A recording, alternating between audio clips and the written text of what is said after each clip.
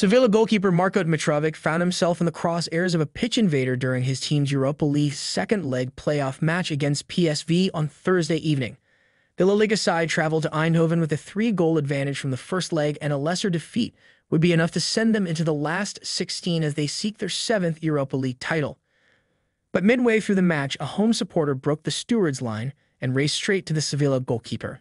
The fan squared up to the Serbian and threw a left punch, which did little damage to the 6'4" shot stopper. Dmitrovic immediately took the hooligan down and pinned him until the security personnel and the other players got to the scene.